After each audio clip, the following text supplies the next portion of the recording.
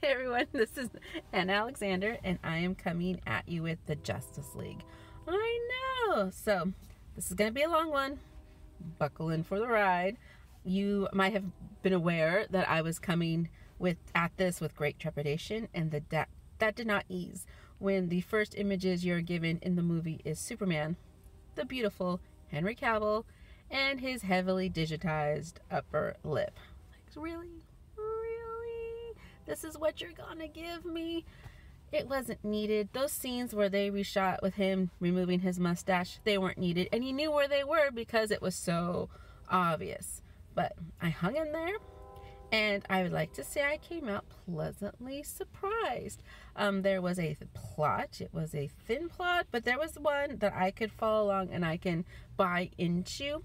The beginning reminded me a little too much of Suicide Squad, where it's a bunch of scenes put together as they're laying down what's going on, but you're not quite sure how it made sense. I think if they took the time to just re-scrap that and rewrite it all, it could have been a cleaner story, but they're not going to do that. That costs money.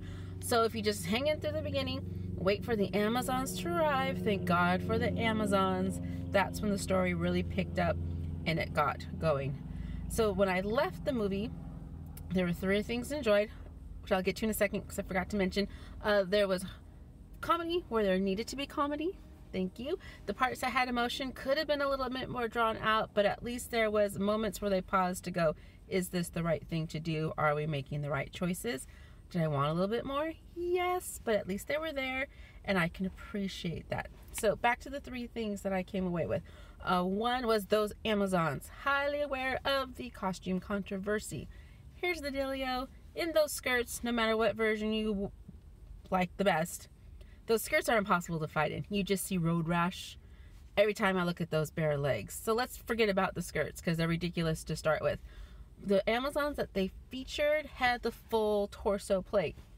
Cool. The only ones I saw with the bare midriffs, I was purposely looking for them, so I was hyper aware. So I think in the long run it didn't really matter because it was so quick, and that fight scene was so cool. One of my highlights of the film for me was the Amazon fight scene. So take with that what you will. I didn't think it became that much of an issue, the bare midriffs, because the whole costume is ridiculous to start with.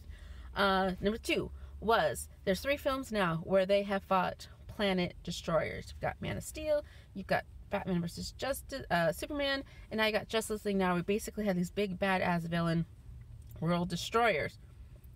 Where are you going to go from there? These future movies, it's either going to be highly repetitive when you've got the fate of the planet in balance, or you've got Lex Luthor, and so you got these six people who are like, so puny man.